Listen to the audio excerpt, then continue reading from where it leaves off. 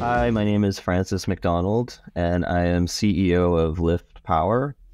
And Lift is a exploration company. We are focusing on looking for hard rock lithium deposits in Canada.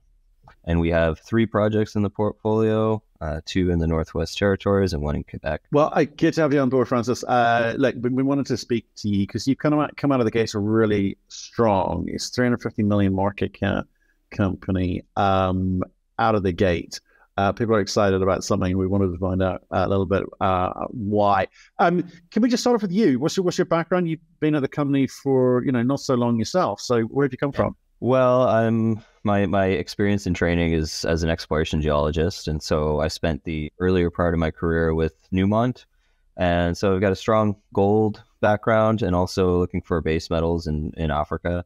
And then in 2016, I co-founded a company, Kenorland Minerals, and Kenorland is a project generator focused in North America. So we were basically staking ground and convincing other people that this is where the next big deposit is, and you need to come and spend your money here. And so we were looking at gold and copper to start out with, and then eventually we started branching out into other commodities, and lithium was one of them. And so how Lift got started was we had some ideas in Kenorland about where lithium pegmatite should be in the James Bay region in Quebec. And this was before the lithium run came, before Patriot Battery Metals found the Corvette deposit and James Bay went nuts. So we staked a huge amount of ground, and that got vended into Lift. And that's how the company got started. Right. Okay. So I think what I'm sort of intrigued by is how you kind of construct, because you started by staking, really kind of early stage type stuff. I'm interested in how you go about constructing the company. I guess it starts with the people. So let's talk about some of the people you kind of wrapped around this story. So the company, I think we really have to go back to the Kenorland side of it, because I didn't know anything about lithium. And my background was in gold and base metals. And so how I got interested in lithium was I was looking at how many meters of drilling goes into different deposit types in Canada in order to get to a feasibility study. And for orogenic gold deposits, so vein gold deposits, it's 500,000 meters to 2 million meters of drilling to get to a feasibility study. Porphyries, you're looking at hundreds of thousands, 250 to 500,000 meters of drilling. And then lithium pegmatites were like 20,000 to 50,000 meters of drilling. And the one that I always go back to is the Whabouchi deposit, which was Nemaska Lithium. And in 2017, they had a $4.5 billion NPV on the feasibility study, and it was based off of 50,000 meters of drilling. And for me, that was just like lithium pegmatites. This is the best bang for your buck that you can get in exploration. And so I really didn't know much about them, but one of our shareholders in Kenorland had been managing a lithium fund. And so I just started talking to him about lithium and showed him the ideas. And he was like, this is open ground. Just stake it and we'll put it into a new company. And so that's how it started. It was really just it was a vehicle for greenfields exploration for lithium pegmatites in Quebec. And then it kind of morphed into something else down the road. And so to get back to your question, the people that we brought in, it's grown organically, I would say. Alex Langer is someone that came in very early. And so Alex has a background in lithium. He was VP of Capital Markets for Millennial Lithium, which got sold to Lithium Americas, I guess, a year and a half ago. And it was through Alex that the Yellowknife project came in to Lift. And, as we were looking at trying to get this Yellowknife project into the company has grown, I would say. Well, it has. But talk to I'm trying to intrigue about who does what, because I'm looking at the management team, and you've got eight people there, and you got directors or helping elsewhere. Like, give me a sense of who does what and what have they been tasked to do. What's important for the company to deliver? Sure. So right now, the flagship for the company is our Yellowknife lithium project, and that's what's driving the valuation. I would say we're not getting value for anything else in the portfolio, which is fine because this is the most significant asset. And just to give a real quick elevator pitch on that, these are lithium pegmatites that are sticking out of the ground. It was called one of the largest lithium resources in the Western world in the 1970s. And so, and you can see a path to that. This would be a world-class lithium resource. So we are going out and we're doing a big drill program. We've budgeted about 45,000 meters of drilling. And so in doing that, there's a lot of stuff to do. So Dave Smithson is the SVP of geology, and Dave and I had worked together before. He was also at Newmont. And so I have faith in the technical abilities of Dave. And so he's kind of the top of the technical pyramid. April Hayward is another recent addition, and her role is Chief Sustainability Officer. And that is a very important role in this company, just because these pegmatites they're right outside the city of Yellowknife, and they are in the backyard of both the city, but also of the First Nations. And so this is going to be, these people and these groups are key stakeholders for this project going forward, and they need to be on board if the project's going to be successful. So April's mandate will be environmental permitting and engagement, and it really is one of the most important roles in the company, I would say. And then we have additional people, myself, Alex Langer. Alex has a capital markets background, so he's helping out on that front. Carl Verley is VP exploration. He has a long history in the territories. And so we have a team of 3 geologists, but we are doing a huge amount of work this year. And it's really just kind of managing all of that technical side we need some firepower there. Right. Okay. So, there's some of the people, we know what you're going to do. You just told us 45,000 meters. And that's a lot of work. How have you gone about, or have the 3 of you gone about targeting where you're going to be doing this drilling up at Yellowknife? Well, it's pretty simple because, like I said, the pegmatites stick out of the ground. You can go on Google Earth or Google Maps and zoom in, and poof, there they are.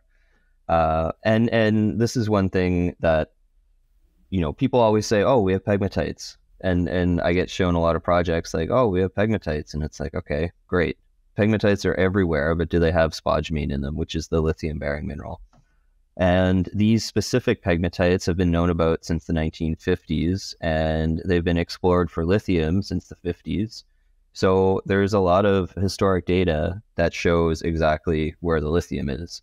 And so the targeting is very simple. We're just drilling underneath the best channel samples that have been completed in the 1970s. And these are pretty systematic. When they stick out of the ground, it's easy to just go and sample them on surface.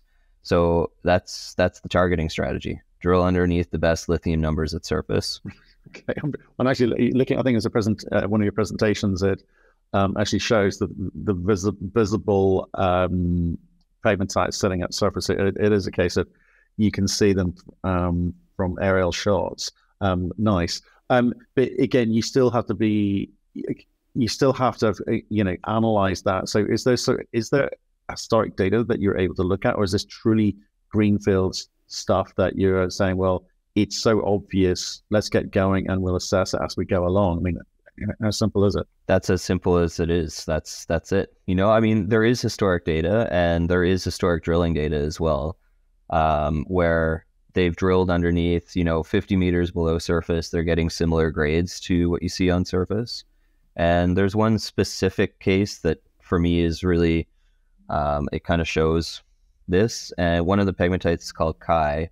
There was a drill hole 50 meters below surface in the 1970s. It hit 16 meters at 1.36% lithium. And then 10 years later, there was a 230 kilogram bulk sample right on top of the drill hole at surface. And in that 230 kilogram bulk sample, the grade was 1.38. So 2 different programs, they hit same grades within 50 meters of surface, I would say. Right. Okay. So you've raised some money recently, $35 million to flow through? Yeah, that's right. Right. Okay. And that obviously covers you for your 45,000 meter drilling. What else are you going to be doing? So in Yellowknife, I mean, obviously the drilling is the biggest thing. We're going to do a lot of surface work as well because we do have the exposures to, go back over the historic work, get our own numbers. We'll do channel samples as well because they can be used in a resource calculation if they're 43101 compliant. And we're doing a bunch of geophysical surveys as well, and not necessarily for targeting, but it's really just to understand what we can use to find these things, because the thing in Canada is that no one's ever really gone out and given a concerted effort to finding lithium. It's really just been stumbled across when people have been out exploring for other things. So it's an exciting place to be in as an exploration geologist just because no one's looked for it.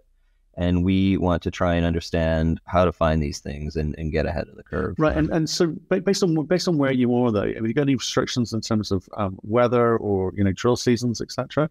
Not really. So we'll be doing a heli-supported program this summer. And I guess the only restriction would be in this time of, like, let's say November till January. And we could be drilling during those times. That's the freeze up period, but it's also the time when the daylight hours changes quite a bit. So that's always the restriction, is if you're doing a heli supported program, when does it become uneconomic because you can't fly during the night? If you only have, let's say, 8 hours of daylight when you can fly, does it make sense to keep drilling? So we'll probably shut down around the end of October, wait for things to freeze up. And then once things are frozen, then you can just drag the drills around and drill for another 4 or 5 months. Right. And then you've indicated at the beginning that, up to 50,000 meters should see you through to feasibility study, typically, on average, for lithium projects. Is that what you're hoping here? I think Whabouchi was a special case just because there was a big resource within a small area. We won't get away with 50,000 meters. It might be 100,000 meters, in that ballpark, I would say. So, but the goal here is that we're taking all of the exposed lithium pegmatites that we see on surface, and we are going to drill them off at 100-meter centers. So 100 meters along the dikes, and then 100 meters in the vertical direction as well. Drill them down to 300 meters vertical, and that should be enough spacing to get us to an inferred resource estimate. Right. Okay. Interesting. And then the thing is, I'm aware of a few other projects in the district. So, I think there's a slightly loaded question in the sense that, infrastructure, access, lots of water, but there's also lots of roads, rail, etc. So for you guys, what does this look like initially in terms of setting up camps or need to set up camps, etc.? Sure. I mean, the infrastructure side is really important for these type of deposits. And that's because when the product that you ship out of a mine here would be a spodumene concentrate, and spodumene is the lithium bearing mineral. We want to concentrate it down so it's, we get as much lithium into the concentrate as possible. But to make a spodumene concentrate, it takes about, let's call it 7 to 10 tons of ore to make a ton of concentrate. And if we're talking about, let's just use 100 million tons because it's an easy number. Like if you have 100 million tons and you're mining that means you're shipping, let's call it 15 million tons of material somewhere. And so 15 million tons, that's a lot of gravel that you're shipping. So these deposits don't really work if you don't have good infrastructure, just because of the amount of material you ship. And so in Yellowknife, we're in a great spot. This is one of the best areas in Canada for spodumene projects because we have road access. So that's great. We're about between 20 and 60 kilometers outside the city of Yellowknife. And then the other thing is rail. So when you're shipping material like that, you want to be close to rail or a port. And there is rail access in Hay River, which is to the south of Yellowknife. And we're quite a bit closer to rail than most of the spodumene projects in Canada, I would say. So it's a good place to be. People don't necessarily think of Yellowknife as good infrastructure. People think of the territories as being in the middle of nowhere. But the thing is, it just really depends where. And being close to roads and rail is the key, I would say. Right. And again, so given this program that you've got lined up, I assume you just want to get on with it. But is it kind of, are you doing it in phases? You talk about being able to assess the data as you go along? What does it look like over the next sort of 12 months? Yeah, so I mean, it will start in phases. We're starting with 2 rigs, and then we're going to scale up to 6. But that's going to happen pretty quickly. So by, let's call it 4 to 6 weeks, we'll be scaled up to 6 drill rigs. And this is, how do we deal with the data? I mean, you have people that have dealt with big data collection programs before, and this is Dave Smithson. We've done this together in a company, Orin Resources, and it's really taking a big company approach to this. And so as long as you have all of the systems dialed, you can deal with this. And we've had time to do this. We're all set up to do it, and we're just going to be churning data out, but also digesting it in real time. Right. And with this data, what do you think you're going to need to talk to them on? Because you shot out of the gate quite quickly. People are excited about the way that you've told the story, the way you've laid this out, and the fact that the simplicity of it, I guess you would say. But the data that you're now going to be able to start putting into market is also super critical, because it can work both ways for you. So what do you want that to look like? What does that need to look like over the next 12 months for you? Just not just in terms of grades, but the way that you go about laying out the plan, as it were, for how this thing builds and the growth story comes from. Sure. I mean, with this project, it's quite special just because the things stick out of the ground. And so what I've been telling people is like, look, I can justify saying, my tonnage that I see based on the information we have is around 95 million tons. I can't go out and arm wave that there's 200 million tons here. It's just not possible unless you say that each pegmatite goes from this width and it doubles in the vertical. So how do we display the data? I mean, I think we're just going to be very transparent about it, and we don't necessarily have to be promotional or arm wavy. And it's really just saying like, this is what we have on surface and this is what we hit below it. And, for us, there is going to be a lithium resource here. It's just how big is it and what's the grade? It was kind of interesting. I was speaking to about a handful of Canadian lithium stories. I suspect not many of them at all. Where do you position yourself in terms of your peers in Canada? And what does that mean for you in terms of a North American offering for lithium? Because again, they're a bit scarce in North America too. Sure. So the easiest thing to point at is Patriot Battery Metals, and the Corvette discovery is incredible. The thing looks like a monster, and they've had a lot of success in the market. So they've been trading, I think at the highest point, it was up to around 1.6 billion. The deposit looks incredible, but I think that's the peer that we'll be with, and we can come out with something that's of similar size, I would say. So I think that's where we can go. There are a lot of Canadian lithium stories right now, and the thing is most people are looking for the pegmatites, and they may have a showing. It might be 2-3 meters wide, but we have lithium pegmatites that have been known about since the 70s that are 30-40 meters wide on surface. So it's a different league, I would say. And the ones in Canada, Patriot, Frontier, it looks incredible geologically as well. And then I think Yellowknife is the next one to come along. Right. So focus is all about Yellowknife. The other couple of projects take a back seat for now. When do you start drilling? Tomorrow, June 1st. Oh, okay then. Yeah. All righty. Okay, we're off and running. Well, look, Francis, I appreciate you coming on. I was intrigued by all of the attention that you were getting, and looks like you've got something on your hands here, and we'll be following you for sure as soon as these drill results start coming through. So stay in touch and let us know how you get on. Okay. Absolutely, it's going to be a fun ride this summer, so I hope everyone tunes in.